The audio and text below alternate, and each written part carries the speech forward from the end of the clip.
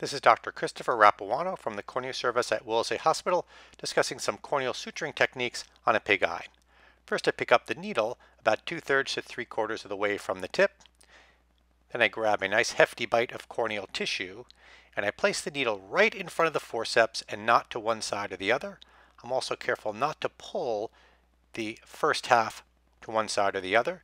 Then I grab a nice hefty bite of the second half, go deep, and then push the tip through, making sure it's nice and radial. Then I grab the needle, avoiding grabbing the very tip as I don't want to dull the tip. Here I grab the suture end pointing downward as it makes throwing the suture easier.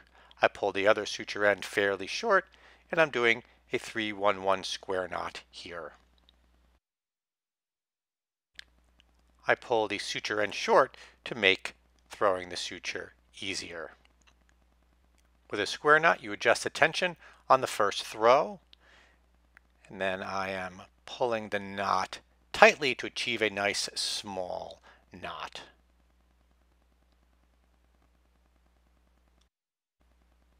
You can add a fourth throw if desired. Again, pick up the needle about 70% from the tip, grab a nice hefty bite of corneal tissue, put the needle right in front of the forceps, go nice and deep, grab a hefty second half bite, go deep, and then use some counter pressure with your forceps. Push the needle out so the tip comes out far enough so you're not grabbing the tip with your needle driver. Grab the suture end pointing downward, pull the suture end short, and start a slip knot. The first throw is a regular single throw. The second throw goes behind and around. And to tie it, I stay on the same side to tighten it without crossing over. I pull up at about a 45-degree angle to tighten the knot. Then I check the wound tension. With the knot in the middle of the wound, I tug gently to the side to check the wound tightness. Since it is a slip knot, you can adjust the tension as needed at this point.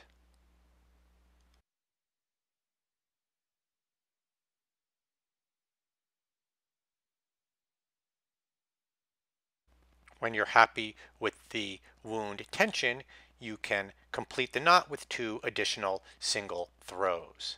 Again, I'm lifting up in the air at about a 45-degree angle to tighten the knot and knot the wound. Here again, I've grabbed a hefty bite of corneal tissue and I'm placing my needle right in front of my Colibri forceps, going nice and deep.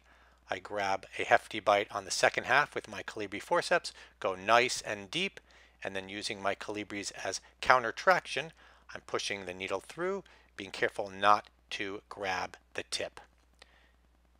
Here I'll do another slip knot with a single regular throw, then going behind and around for the second throw, lifting up in the air to tighten the knot, and then come down to tighten the wound. A little fluid on the surface makes it a little harder to see the tension of the wound. I dab the wound dry and it's easier for me to see the tension.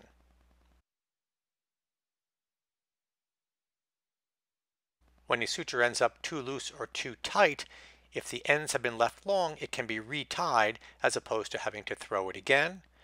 The knot is pulled away, the short end is cut short, the suture is grabbed close to you and then cut between where it's been grabbed and the knot.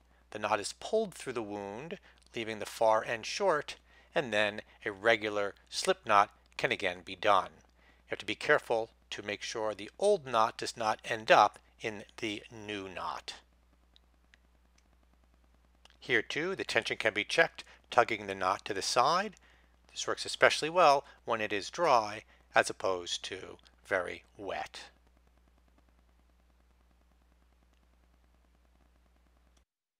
To dry the cornea, it is better to dab it as opposed to wiping it, as there's less damage to the often fragile epithelium. The knot can then be completed with additional single throws.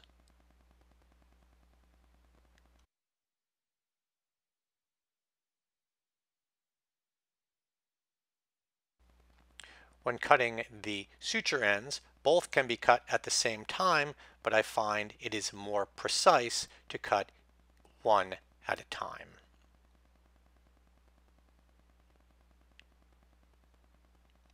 To bury the knots, I grab the suture parallel to my tying forceps. I grab the suture far from the knot and then attempt to bury it. Burying on pig eyes is not as easy as burying on human eyes. I do find it often helpful to stabilize the cornea on the knot side, which often helps to bury it, although not in this case. Here I'm going to bury it, and then I like to leave the knot completely buried, but near the surface. Thank you.